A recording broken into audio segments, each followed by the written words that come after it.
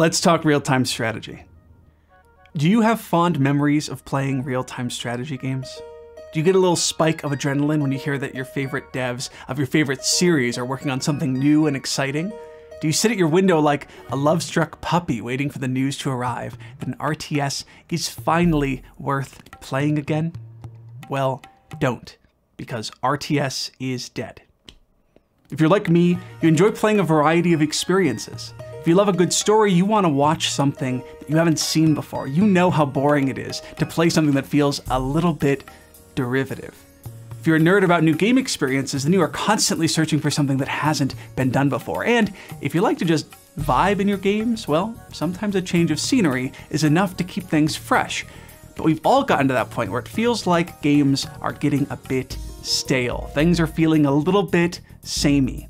But in no genre have I felt this more than in real-time strategy games lately. Why? I've played about as much RTS as I have of shooters and RPGs and simulation games, but I haven't been able to bring myself to buy, let alone play, a new RTS in many, many years. So you're not alone if you felt the same way about the genre.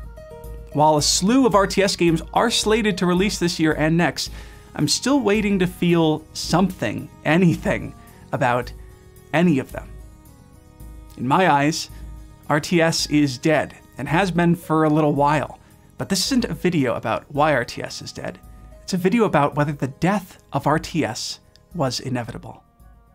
I'm Max Neal, and this is Voxel.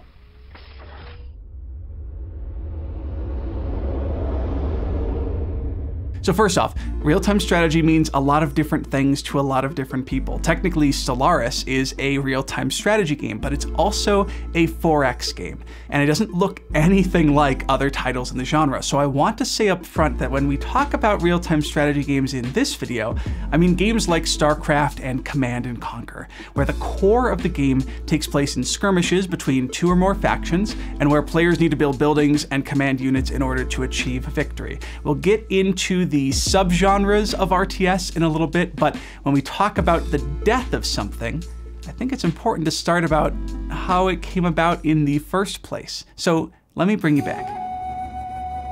Oh, not that far back. Okay, that's better.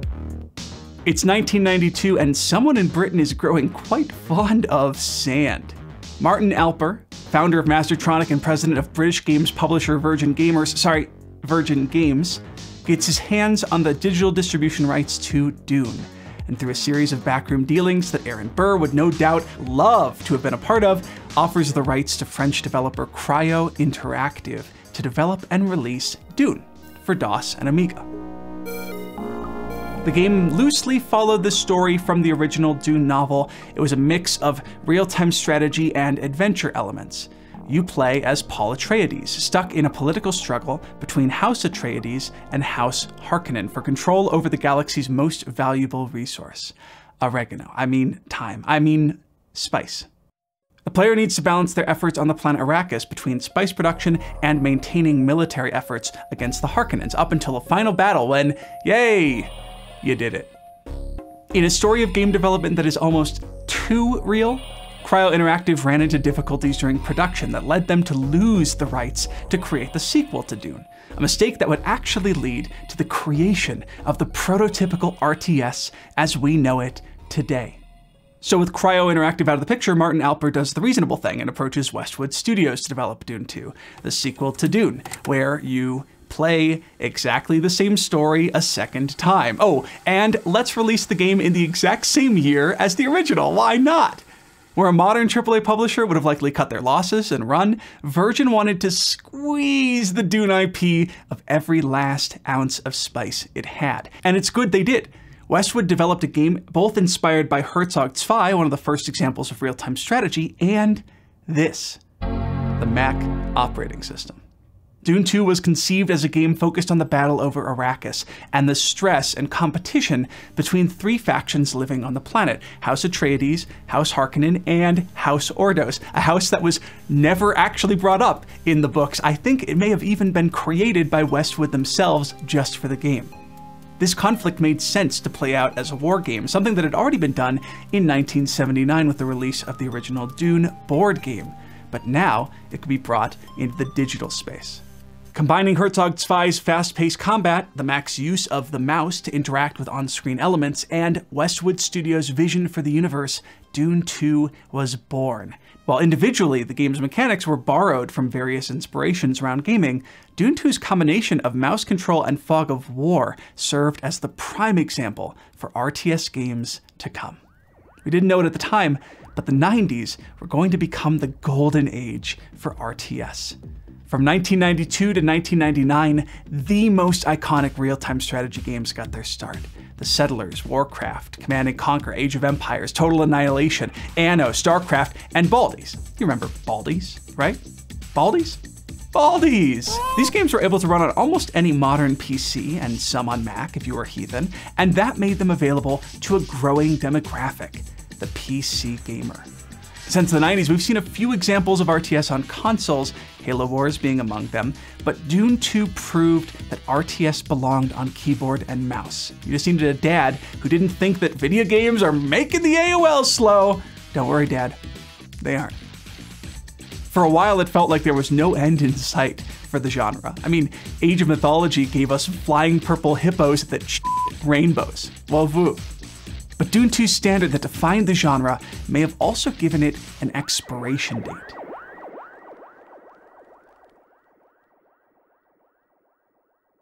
For some reason, the release of quality RTS games in recent times has become more and more rare. Why? Well, around this time, something sinister was brewing. Something that would bring about the death of RTS as we knew it, and it would come from inside the genre itself.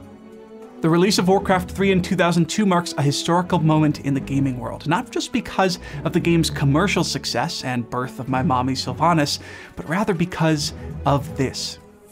See, back in the day, game developers were pretty loosey-goosey with their own games and game engines, and there was a trend in the early 2000s where you could create your own maps, mods, even entirely new game modes inside of a game's world editor, similar to what you can do inside of Fortnite or Roblox or Halo Forge or some modern RTSs today. Well, Warcraft 3 had a world editor bundled with the game that empowered anyone with more creativity than I did as a kid to make just about any game they could think of in the engine.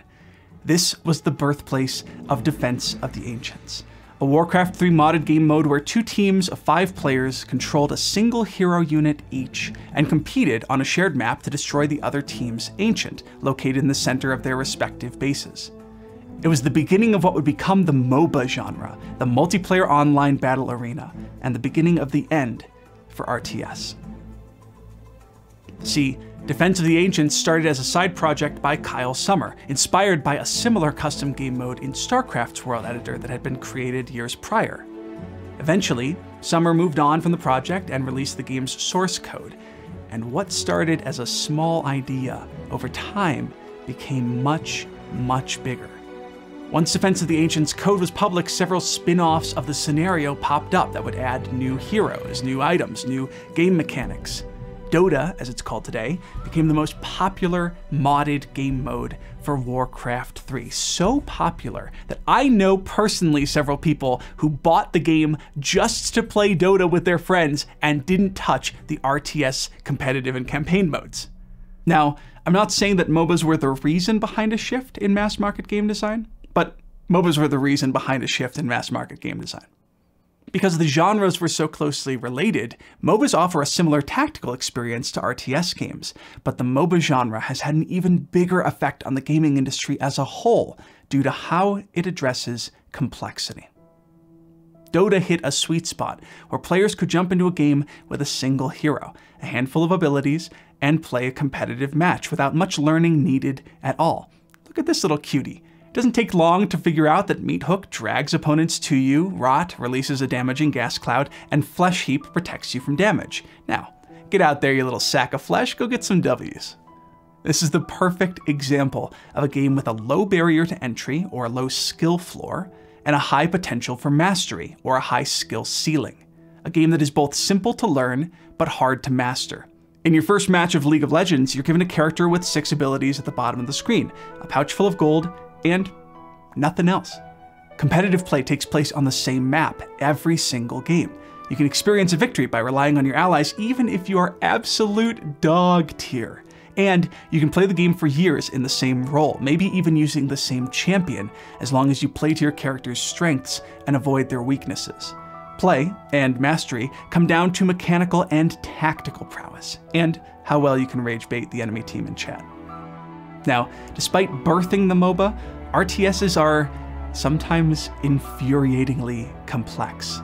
To win a competitive match in an RTS, you have to understand the strength and weaknesses, sometimes of over 60 units. You have to learn unique faction capabilities and building orders, and memorize various maps and resource locations, military tactics, and tech trees. As a single-player game, RTSs might throw you a softball in the form of a campaign, but playing against someone who knows what they're doing is humbling, to say the least. In that way, the genre has a high skill ceiling and a relatively high skill floor. In an age where there are so many great games to experience, do you really want to spend hours of free time combing through wiki articles and Reddit posts about topics like how many drones you should be making?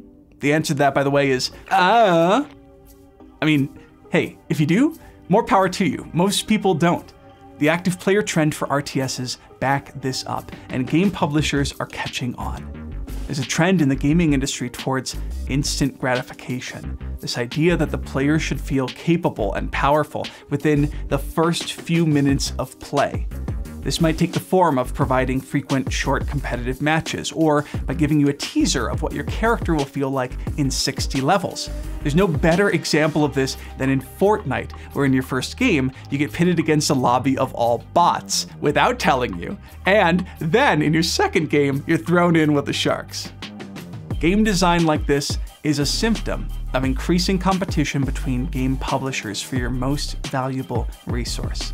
No, not your spice, your time. And so MOBAs, with their low barrier to entry, provide a similar tactical experience to real-time strategy games, but without the prerequisite degree in RTSology. But hey, multiple genres can exist in harmony. MOBAs alone didn't pull out a hit on the RTS. Over time, the genre itself splintered into several subgenres. Real-time tactics games like Company of Heroes 3 or the upcoming Warhammer Realms of Ruin feature controllable units without the need or worry to build buildings. That leaves the player to focus almost purely on the good stuff, the combat. Grand strategy games like Crusader Kings and Total War would take wargaming to a whole new level, where the player's focus is less about recruiting individual units and more on the greater strategic moves, like marrying your brother to your aunt? Yeah, things got kind of weird. Every combat in a grand strategy game represents a small step towards a greater goal, and games can last tens of hours or longer. And then, of course, there's the big daddy of strategy, the 4X. Explore, exploit, expand, and exterminate! Dang, a Doctor Who 4X game would actually be really freaking awesome. As computing became capable of handling the scope of intergalactic warfare in real time, 4X games rose in popularity. Stellaris puts you in control of a galactic empire vying for entire star systems against often intelligent alien species. And that's not to mention the countless turn-based strategy games like XCOM that offer similar strategic challenges to RTSs, but often on a much larger scale. When we talk about the death of someone, it's often an opportunity to talk about their legacy, and real-time strategy's greatest legacy is perhaps how it spawned so many incredible experiences across gaming. There's something I've noticed, though, across the history of video games. I'm dubbing it the technology leapfrog. We're prone to enjoying playing games that feel like an improvement on what we've played in the past, or at the very least, not an identical carbon copy, and we feel let down by games that feel stagnant, or worse, games that don't fulfill their potential. I'm looking at you, Pokemon! That's why several games in a genre could release in the same year, but still all be worth playing, assuming they provided an interesting story, or a different setting, or a unique take on the genre as a whole. Given enough time, though, it is possible to run out of novel ideas. Just look at the state of FPS games in the 2000s. For about a decade, we were stuck in the age of World War II shooters. Medal of Honor, Call of Duty, and Battlefield were all releasing FPSs set in the same era, and it was starting to get old. But we played them because at the time, the technology of games was advancing so rapidly that each title was a technical and graphical improvement on the last. This is the technology leapfrog.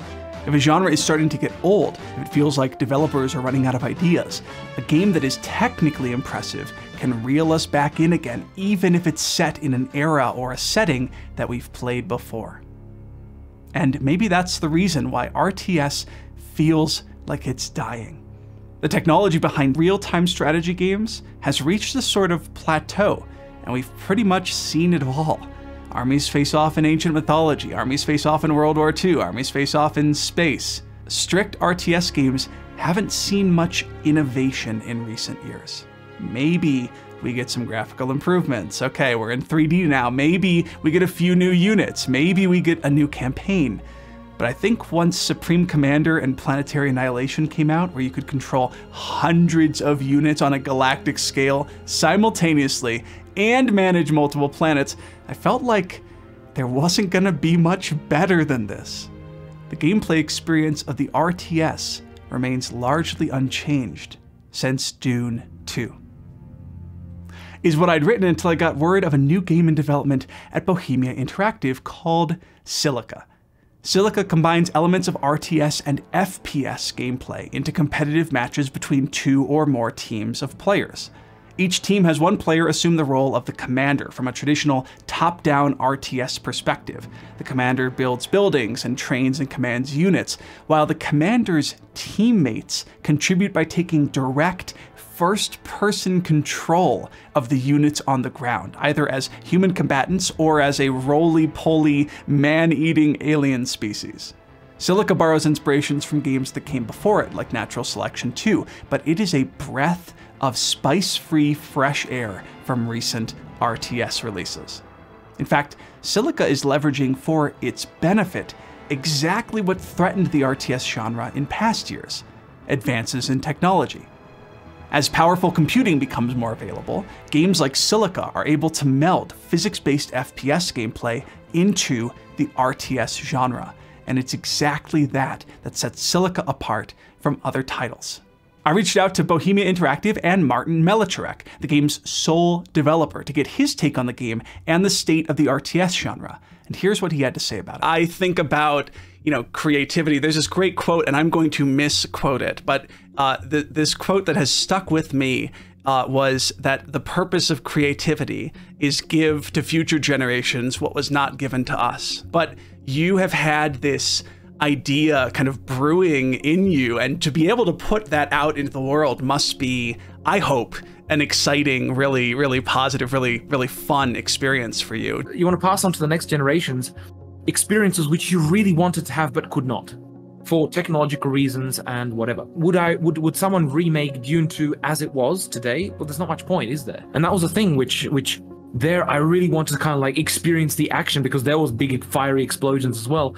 And I really wanted to, like, the vehicles were fantastic design. I want to experience that. Immersion, I would define it as your brain is convinced you are there, despite you physically not being there, of course. That we all know that feeling when you're running from something and you're running and that door's closing in front of you, you got that enemy right behind you, and you see the bullets bouncing off the walls, and you're like, and you get that stress, that specific feeling of stress, and you're like, and you make, like secrets being told now, right? But that was just a small part of an hour-long interview with Martin. We talked about his inspirations as a game designer and the effect that fatherhood had on the game, and who exactly Silica was being made for. If you want to watch the whole interview, you can check it out for free in its entirety over on Patreon at patreon.com/voxelshow, where we're hosting it completely free. But it's also where you can support me and the team that makes Voxel happen. Silica proves there are still plenty of new stories to tell, new ideas that could be explored through the genre. But I think that real-time strategy has reached the end of its technology leapfrog. Silica is one example of how RTS continues to inspire future game design, though I admit it sort of breaks the rule I set for ourselves at the start of the video. It is a hybrid genre game, not a strict RTS. So the question remains, With games in the genre feeling derivative at this point, was the death of the RTS genre inevitable? Has RTS died?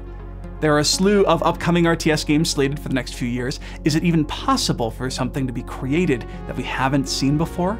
Or have we reached the innovative limit of the genre itself? And if so, what does that mean for the future of FPSs or puzzle games or simulation games of other genres? You know what I want to know? I want to hear your thoughts down in the comments. And I just want to take a moment to say, holy crap, thank you so much for 10,000 subscribers. You all have blown me away with how quickly the channel has moved and grown. It is absolutely freaking amazing. Thank you, thank you, thank you for your support and for being a part of the conversations that we have here, because that's what Voxel is all about. Anyway, you know what's up. Hit me with your thoughts down in the comments. We want to hear from you. The conversation that we start around games is core, in my opinion, to what Voxel really is. So I'd love to hear from you. And until next time, see you later, gamers.